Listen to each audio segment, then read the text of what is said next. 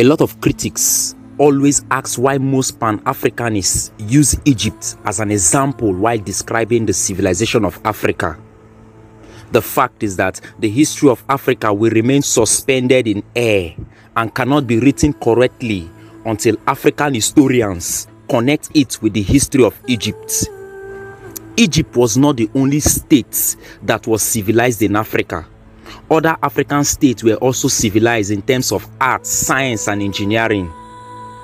Apart from Egypt, kingdoms like Benin had great civilization and art invention. Today, those inventions are in the museum of the white man who said we are not civilized. Now, before European imperialism in Africa, the Yorubas in Nigeria were also civilized. They had a well-established system. The system of separation of powers and checks and balances was not new to Africans. The Yorubas, especially the old Oyo Empire, had such system. The powers of the Alaafin was checkmated by the Oyomesi. The powers of the Oyomesi was checkmated by the Ogboni courts.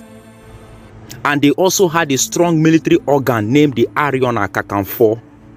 Before European contact with the Africans, the Igbos in Nigeria had a well-established system called village democracy.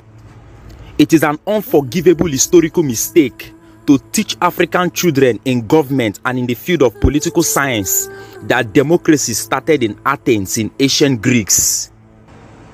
The Igbos already had a well-established democratic system, which, as I said earlier, it is called the village democracy, whereby power is decentralized among different institutions in the communities. Before the establishment of Oxford and Cambridge University, Africans had the oldest university in the world established in Fars, Morocco, around 859 AD, which is called the Al-Kairouan University. We also had the Al-Azhar University established in Cairo, Egypt, which is 620 years older than the Oxford and Cambridge University in Europe. When the whites first came in contact with Africans, they kowtowed. They bowed down to African kings, to African emperors and African elders. They saw our art and invention. They saw our traditional wares.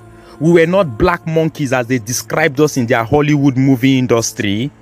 We wore our traditional clothes. We had a moral system that guided us in line with purity, sincerity, and peace. Our African children were brought up in line with morals. Did you know that once a child is born in Africa, that child belongs to the community? There was egalitarianism and collectivism, not today's individualism that encourages selfishness and capitalism. Today, our African children engage in pornography, masturbation, and other immoralities. This shows how our moral system has collapsed through globalization. In Africa, marriage lasts longer more than today's Africa. What you see today in Africa was not known in Africa yesterday. Today, we value the European white wedding more than our African traditional marriage. We spend millions just for wedding. Sometimes, after the traditional marriage is done, we still go ahead to waste money on white wedding. This is the marriage. This is the traditional marriage of the white people in Europe.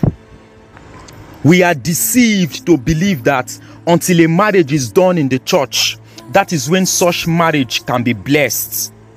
But before the penetration of Christianity in Africa, our African marriage was not done in churches. Rather, the both families and few of their friends come together to recognize the journey together of their children.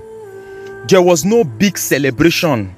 Everything was done in simple form, and the marriage lasts longer than today's wedding.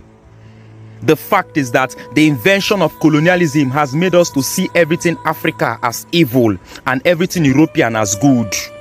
Our parents rejected our native names and gave us the white man's name. They are brainwashed to believe that our ancestral names will bring ancestral curse to us. Some of us were given our names without our decision through baptism. Although we were children who don't know anything. Some of us, like myself, never realized this until all my certificate is written with foreign names. In order not to allow our traditional names to die, we had to go to court to swear an affidavit and added 1 or 2 native names.